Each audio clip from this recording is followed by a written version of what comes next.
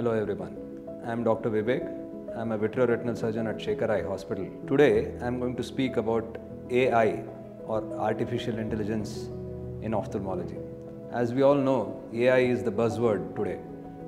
Its applications are vast and wide, and it's penetrated every aspect of our lives. So how can ophthalmology be away from it? In fact, it's easier for AI to penetrate into ophthalmology because much of our diagnosis and treatment and everything is dependent on images. And since images are easily accessible, reproducible and comparable, bringing in artificial intelligence into ophthalmology is a very logical thing, and it is bound to happen. So a lot of diseases, eye diseases can be managed with artificial intelligence, specifically diabetic retinopathy, glaucoma and age-related macular degeneration. Of course, corneal disorders, pterygium, cataract also can be identified, quantified and signified. So how each and every one of these diseases can be managed or helped with AI is the topic of our discussion today. In diabetic retinopathy, as we all know, the diagnosis depends on visualizing the retina. So if we have good quality images, that can be compared. In fact, the AI can read these images over a period of time and diagnose and quantify the severity of the diabetic retinopathy, as well as tell you the prognosis, that is the outcome of the treatment, and also in fact predict the level of diabetic retinopathy or the time in which the diabetic retinopathy might evolve to need treatment, which can help in not only suggesting to the patient how and when you might need the treatment, it will also probably hint them or push them or nudge them to control their diabetes better. So it's a very good educational tool as well. The next would be glaucoma. Glaucoma, as you would know, is a continuous, slowly progressive disease which cannot be picked up in its earlier stages, and there is something called as an area under the curve. So this learning curve of diagnosing glaucoma at an early stage, dependent on various inputs, data sets, even in under trained clinicians is somewhere around in the range of around 0.6 to 0.7, whereas with some AI tools it has been documented to reach to the level of 0.9 to 0.93, where the diagnostic accuracy or the predictive accuracy of glaucoma is much higher amongst AI tools. In AMD, that is age-related macular degeneration, where it leads to wet AMD, it has a lot of advantages. AI can actually predict development of wet AMD in a patient of dry AMD or no AMD, or it can also, after 3 or 4 consecutive injections, it can even prognosticate or tell you what is the expected outcome by the end of 1 year, how many injections or how many treatments might be required. So that the patient can plan, the patient as well as the doctor in consultation with each other can plan the treatment, can plan the follow-up visits, because as we know, these conditions affect people who are really elderly and mobility is an issue for them. People accompanying them is also going to be difficult because of our societal structure.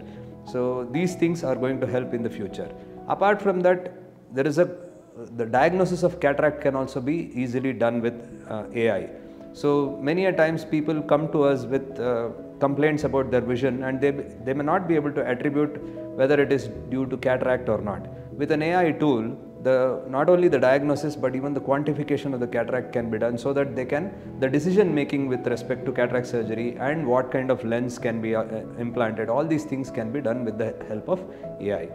So apart from that, corneal diseases, corneal dystrophies, ulcers, keratitis, these conditions can also be accurately diagnosed. In fact, when the proper data is fed into the system, the AI can itself differentiate between different type of corneal ulcers, which can help in faster decision making and initiation of the appropriate treatment. So hence these are all basically dependent on images, and hence it is going to be easier to implement or bring in AI into ophthalmology. So it's a very good future that we are looking at. But what is the current status is it's not all happy and glorified right now, because most of the studies that have been done are single center studies on a single machine. So the uniformity of the data is there, because of which comparison is easier. Whereas in real world, we can't compare, like I would have a camera which is different from a person in Delhi or Mumbai or Mysore for that matter. So my photography, my skill of photography or capturing those images is different from that person.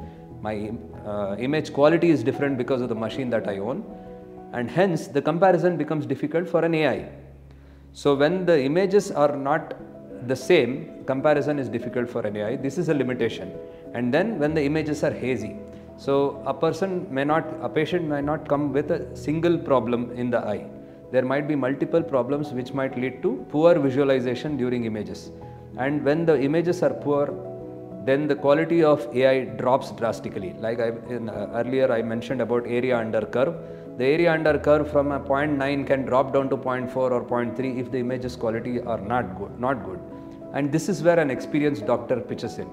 For an experienced doctor, even if the image quality is lesser, in fact his or her area under curve goes up from say 0.5, 0.6, it can go up to 0.8, 0.9. So that is the difference, and hence these are some of the limitations that we are going through. And there is an issue about data privacy also. So as we all know, AI is majorly dependent on data. The more data we feed the system, the more accurate it becomes. So now there is a lot of issue about data privacy and protection. So we do not know how to provide data, how to annotate those data, because once we provide the data, we have to annotate that this is this person's data, so and so's data at that point in time, whether he or she is a diabetic, hypertensive. All these clinical information has to be given to the center which is gathering those data, which becomes another problem with respect to data protection and privacy. And then interpretability and familiarity with the healthcare provider is also going to be an issue. I need to be familiar with the machine when I interpret the outcome or the output given by the AI. So these are all things which are going to be a challenge in future. There are more complex engineering issues which are coming up of late. As and when we keep using them, we will get to know more and more minute problems or minute details which can actually affect the outcome of AI. Something like data pre-processing and data sets and stationary environments. These are all which are not assured. Like we do not know, we do not get uniform data. Like you might be aware that an HbA1c level of 6 is considered good diabetes control in some labs, whereas 6.5 or 7 is considered good in different labs. So then these data sets are not exactly comparable, not really very comparable. Similarly, environments. So you cannot pick a person in South India and compare it with in Eastern China or Northern Siberia or Southern America and things like that. So these are all things which are challenges which are coming up, and hence the applicability in today's management of eye diseases is not that great. But we are still, compared to 3 to 5 years back, we have actually advanced so much. So that is why it is called as a breakthrough. The breakthrough can happen at any given point of time, and with the pace at which the technology is advancing, I presume that AI will play a major role in the management of all kinds of eye diseases in future. But as of now, it's a very interesting field. It is still in the realm of helping or confirming the diagnosis that we are already making, and not exactly adding to our armamentarium. So that is where we stand.